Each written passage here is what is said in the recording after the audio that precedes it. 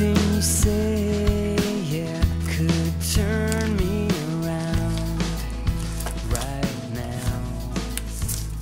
And all things are right when you can't tell whether it's day or night. And you got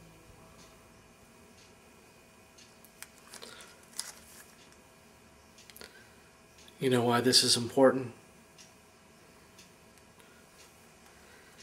If this wasn't the first comic book, Batman comic book that I had as a kid, it was the one that left the most impression on me.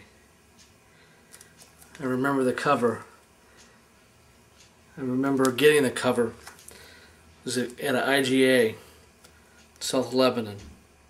Used to have those old comic racks back in the day in grocery stores. Remember when you could actually buy comic books in grocery stores and convenience stores? I remember looking at this cover. This cover right here and thinking, that is freaking cool.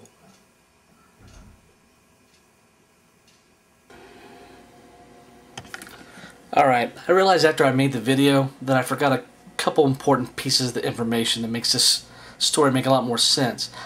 I've been looking for this particular comic book for a while now. I just haven't been able to find it. I couldn't remember the issue number, the story, nothing. Just the cover was stuck in my head.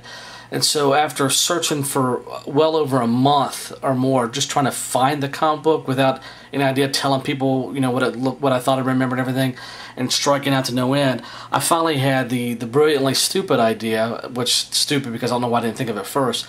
I posted the question to this really cool Batman forum site that I'm on, and literally within with less than an hour, literally people were coming giving me information about the comic book and everything else.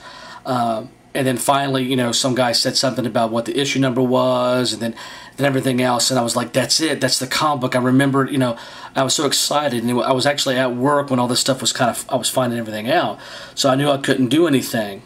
Well, I noticed I had a PM message, just a private message, personal message, up on the forum site, and it was from this guy named Billy, who goes by the handle Ghost Dog. He dresses up as King Tut. He's a cool guy, and met him at the Motor City Con, and he PM'd me and said, I found the copy of the comic on eBay.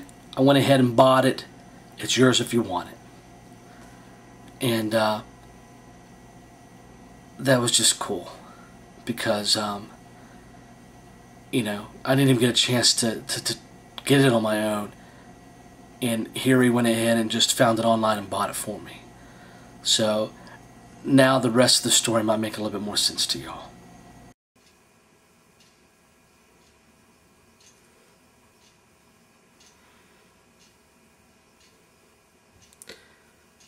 Billy, thank you. You'll never know what this means to me, because to me this is just more than a comic book. To a kid whose childhood really sucked. I mean, sucked bad. This comic book was hope. These stories were hope for that kid. For me. That you could be more than what your circumstances were. You could be more than one event in your life. That no matter what happens to you, that you can rise above it and do something good with your life and help other people.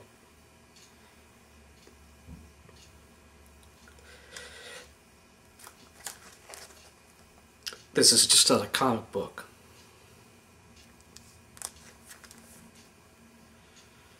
Thank you, Billy. Thank you.